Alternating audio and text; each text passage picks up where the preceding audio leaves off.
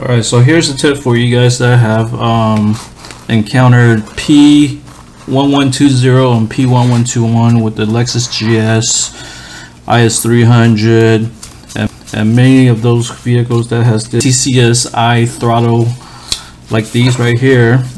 A few posts on Lexus Owners UK and even on Club Lexus and even in the Lexus GS group, somebody had mentioned this. And to be honest, I didn't believe it at first until I actually took one apart and looked at it, and I've replaced a few of these for people, so I know for a fact that this works.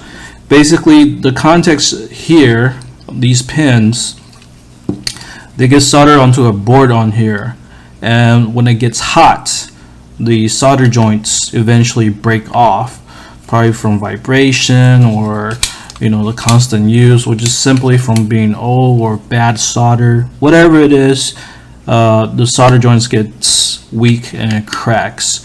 So to fix this, what you would have to do is basically cut this open.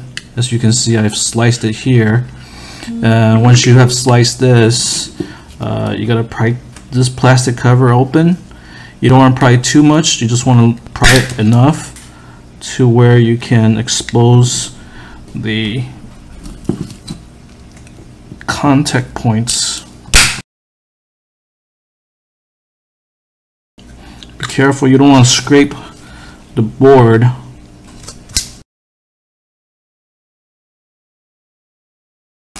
Okay, so that should give you enough room to work with. And let me see if I can show you.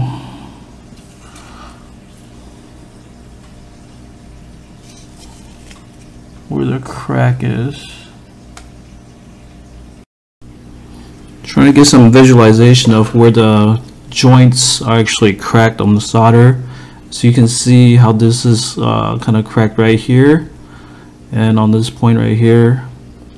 It should be a smooth piece, but it obviously have cracked right here as well, and this one right here as well.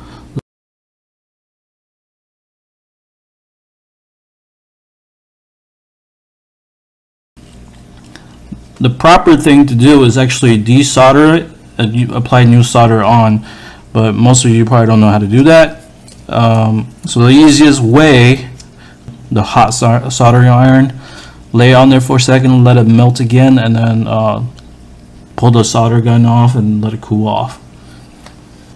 Here is my soldering station, and there's the right way to do it and the quick way to do it. I'm going to show you the quick way to do it, which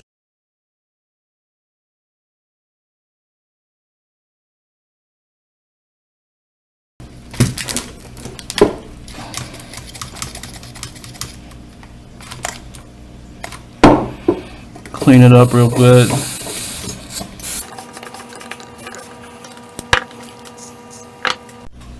So the quick way to fix this, which I don't recommend, is basically just take a soldering iron after you clean it up and basically heat up the joints.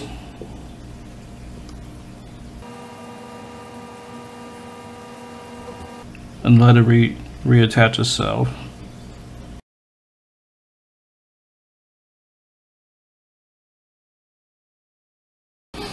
Now if you look at these solder joints after this,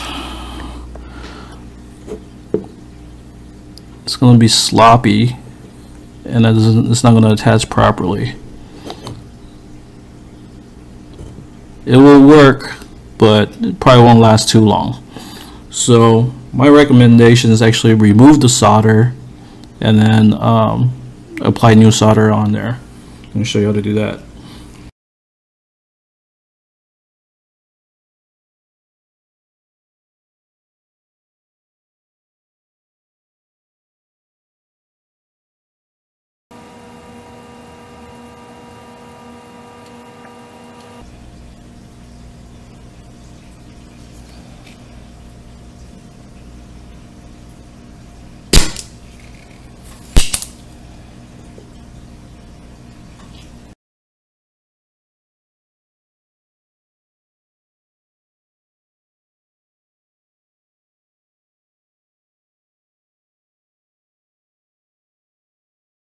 And then you take some soldering paste.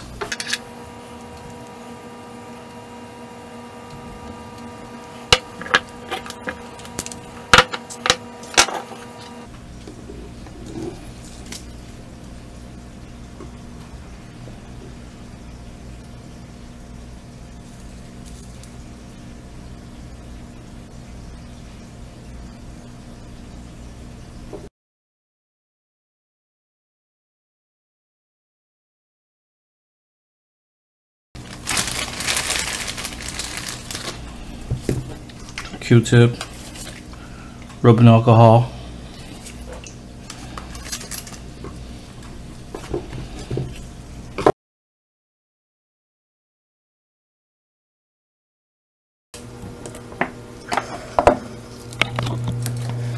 That's what it looks like.